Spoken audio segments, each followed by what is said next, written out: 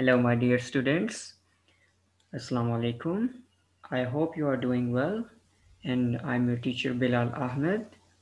And this is the summary of today's class. And today we have science. So you have to open the page number 40 where you can see the lesson darkness. Okay, darkness. So we are in unit 4, light and dark.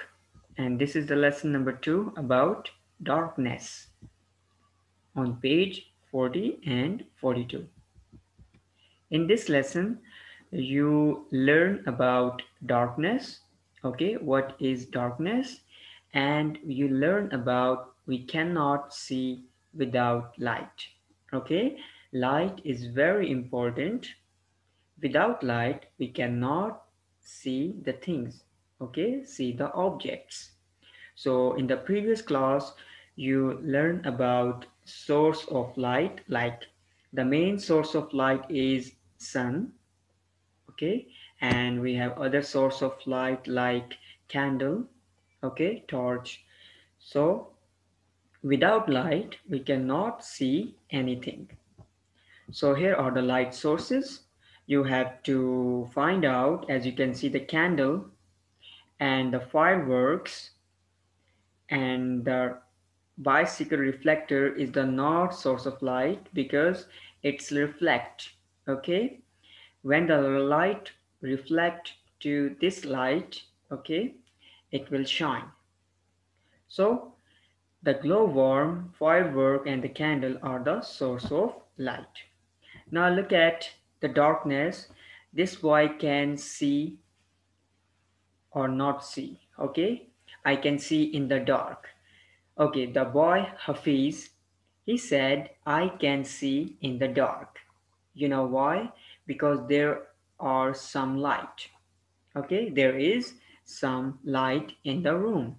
Okay, so there is no more light, but he can see in the dark, but not can see well. Now look at this picture.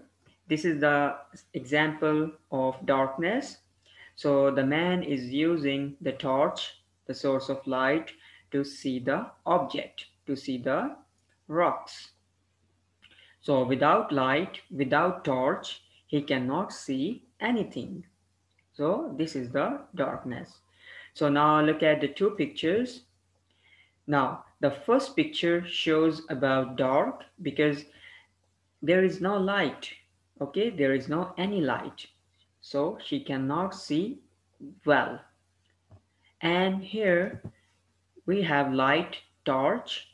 Okay, the girl can see well because we have the source of light, torch.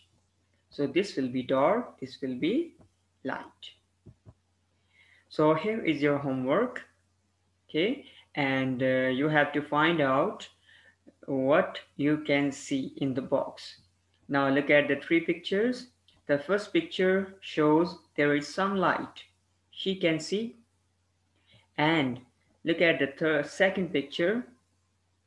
Sorry, the first picture shows darkness because there is no light. She cannot see anything.